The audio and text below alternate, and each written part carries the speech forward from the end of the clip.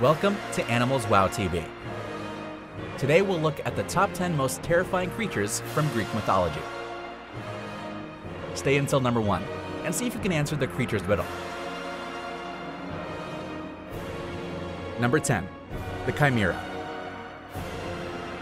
Greek mythology has a lot of characters that we're all familiar with. Zeus, Hercules, Adonis, Aphrodite. The list goes on and on. But today, we'll be looking at creatures from Greek mythology that are mostly animals or have human parts with mostly animal bodies. So no pure human-like gods and heroes here. And since we're focusing on animals, let's start with the creature that's a combination of several animals in one, the Chimera. The Chimera is a fire-breathing monster that's got the body and head of a lion, the tail of a snake, and the head of a goat protruding from its back. Looking at this terrifying creature, you can already sense that it's a harbinger of doom to humans, particularly shipwrecks and volcanic eruptions. It was first mentioned in the Iliad, but it's so weird and has become so popular that the term chimera has come to describe any creature with parts taken from various animals. Think Frankenstein's monster with animal parts included. So it's not just movies about Greek myths like Wrath of Titans that feature chimeras. Here are some of them. Nerd. I'm a nerd.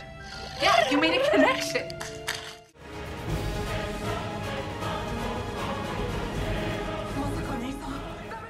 And real-life chimeras are popping up as well. We already featured the top 5 mutant animals. Here's an addition. It's a two-headed dog that Russian scientist Vladimir Demikov created in the 1950s. The main body was a German shepherd dog with a puppy transplanted onto its back. Both dogs could move, see, smell, eat, and drink after the experiment. The two-headed dog lived for only 4 days, but Dr. Demikov continued his experiments, and one of his chimeras lasted for almost a month.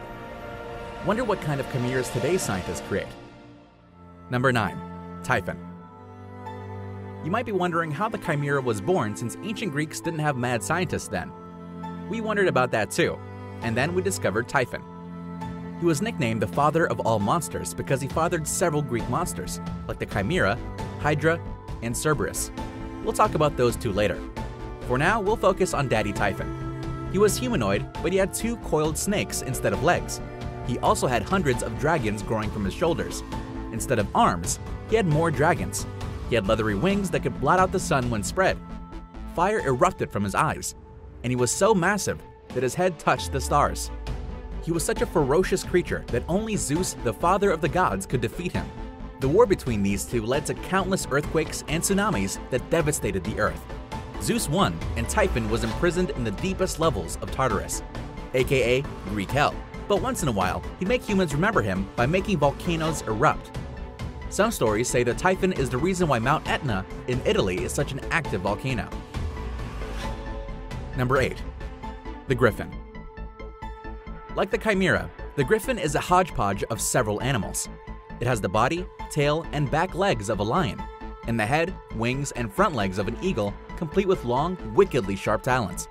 Because it's made up of the king of beasts and the king of birds, the Griffin has long been considered a divine and majestic creature. This is why even British nobles use this creature as a symbol of power. But just because it's supposed to be a creature of intellect, it doesn't mean it's not terrifying anymore.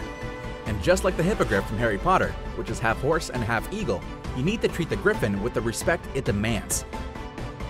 Otherwise, you might just find yourself clawed and stomped to death. Number 7. The Hydra. If you're an avid Marvel Universe fan, here's a question for you. What do the Red Skull, Wilfred Malik, Baron von Strucker, and General Hale all have in common? If you answered that they're all villains who are members of the paramilitary organization hell-bent on world domination called Hydra, then you're correct. Now, here's the second question. What does Marvel's Hydra have to do with Greek monsters? Answer: a lot. In Marvel mythology, an Inhuman was created long ago that was so powerful and fearsome that it was banished to another planet. People that believe in this creature created an organization so they could bring it back to Earth. They created a symbol that's supposed to look like the creature, a skull with multiple tentacles.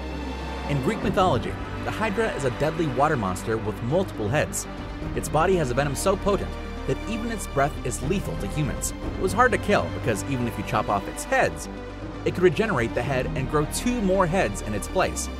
The famous hero Hercules, or Heracles in Greek, managed to kill it by chopping off a head and burning the decapitated spot. Because its flesh was cauterized, the Hydra could not regenerate a new head. Number 6. The Harpies. Since we've talked about Marvel, did you know that the year before Iron Man launched the Marvel Universe into the stratosphere, Stan Lee produced a film called Harpies?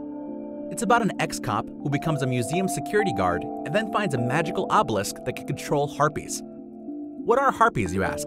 They're monstrous birds with female heads that have lots of really sharp teeth. They're supposed to be wind spirits that got turned into Zeus's tool to punish humans.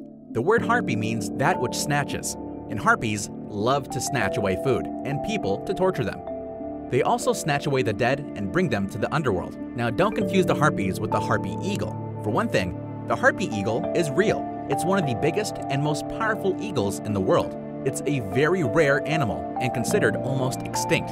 This species got its name when the scientists who first described it called it Vultur harpygia, harpy vulture. We're halfway through. Are you liking this video? Then please take a moment to like and subscribe to our channel. Remember to hit the notification button for regular updates of our informative and exciting animal videos. Number 5. Charybdis and Scylla. We're sort of cheating here because we're featuring not one, but 2 Greek mythological creatures. But it's hard to separate the Charybdis from the Scylla because they terrorize the same narrow strait. Okay, imagine living in ancient Greece where the way to get to other places is mostly via sailboats. But one day, you need to go through a narrow sea passage with 2 monsters at each end. Wouldn't you merge them together in your head? Anyway, no one really knows what the Charybdis looks like. It's been described as a ferocious sea monster that lives under a rock. It loves to swallow large amounts of water, which leads to monstrous whirlpools forming at its part of the strait. These vortexes are so big and deadly that they can destroy even large ships in an instant. Meanwhile, the Scylla is another sea monster, but this one has several heads that love to eat sailors who travel too close to its lair. These 2 beasts always go together. And that there's even a phrase between a Charybdis and Scylla. It's the equivalent of saying stuck between a rock and a hard place, which means being trapped between 2 dangerous decisions. Not something you'd want to happen to you in ancient Greek or in today's world either. Number 4. The Gorgons. And here's another grouped set of monsters. Even if you're not into Greek myth, you've probably heard about Medusa. She's the monster with a snake's tail instead of legs, and venomous snakes instead of hair, and her eyes are so deadly that she can turn people into stone with just a glance. Not a lot of people know that Medusa has sisters. Together they're called Gorgons. Some stories say that they're sisters of the Chimera and children of Typhon. Other stories say they're children of a sea god. All 3 have the same stone-turning power, but Steno and Euryale were immortal and Medusa was mortal. Medusa was killed by a hero called Perseus, but even after her death, her decapitated head could still turn people to stone. Fun fact, the famous luxury fashion brand Versace uses Medusa's head as its symbol because the brand's founder, Gianni Versace, wanted to lure people to his products the way Medusa lured people to her lair. Versace on the floor. Number 3. Cerberus. During ancient Greek times, dogs or hounds were not pets. They were wild and savage creatures that would hunt just like wolves did. The hound's bad rep led to the creation of the nightmarish creature called Cerberus. The massive, 3-headed hellhound with a serpent's tail, a mane of snakes, and lion's claws.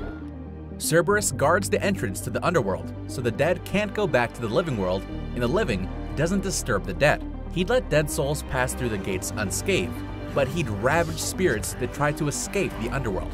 Cerberus has become so integrated into pop culture that he's featured in lots of work. You've probably seen a lot of them already. Number 2. The Minotaur. If they were alive today, writers of Greek legends would probably earn a fortune writing Korean horror movies. So here's an example. Once there was a girl named Europa, whose name is the origin of Europe. Because she was such a beauty, Zeus kidnapped her in the form of a white bull and got her pregnant. Since Europa was married to a king but didn't have a son with the guy, her son Minos got the throne by striking a deal with Poseidon, the god of the sea. Minos asked Poseidon for a bull as a symbol that his claim to the throne was approved by the gods. In return, he promised to sacrifice the bull back to the god. Minos got the bull and the throne, but he showed how greedy he was by breaking his promise. Everyone knows that if you cross the god, you'll get something nasty in return. Poseidon made Minos' wife fall in love with the bull and bear the animal's baby. Thus, the Minotaur was born, a creature with the head of a bull and the body of a man. Minos was so embarrassed and angry at what happened that he had a complicated labyrinth made and imprisoned the Minotaur inside it. But the Minotaur kept making a nuisance of itself, so Minos decreed that 14 young men would be sacrificed to the beast each year. The Minotaur was eventually killed by a hero who infiltrated the sacrificial group. See what we meant about convoluted horror K-movies? The legend of the Minotaur could give this classic a run for its money. Number 1. The Sphinx. Some cultures have similar mythological creatures. For example, have you ever been to Egypt? Even if you haven't, you've probably seen this before. It's called the Great Sphinx of Giza, and it's the oldest known monumental sculpture in the world. Unlike the Egyptian Sphinx, which looks male, the Greek Sphinx is usually depicted as female. But both of them have the head of a human, the body of a lion, and the wings of an eagle. And they're huge, like monstrously huge. The Greek Sphinx is also known for being merciless and eating those who don't answer her riddles correctly. And speaking of riddles, we'll end this feature with the Sphinx's most famous riddle. What walks on 4 feet in the morning, on 2 in the afternoon, and on 3 in the evening? Share your answer in the comment section below. There you have it, our top 10 most terrifying creatures from Greek mythology. Remember to share your answer to the riddle in the comment section below. Don't forget to click the like button and to subscribe to our channel. And while you're here, you might want to check out our video on the top 10 largest chickens in the world you never knew existed.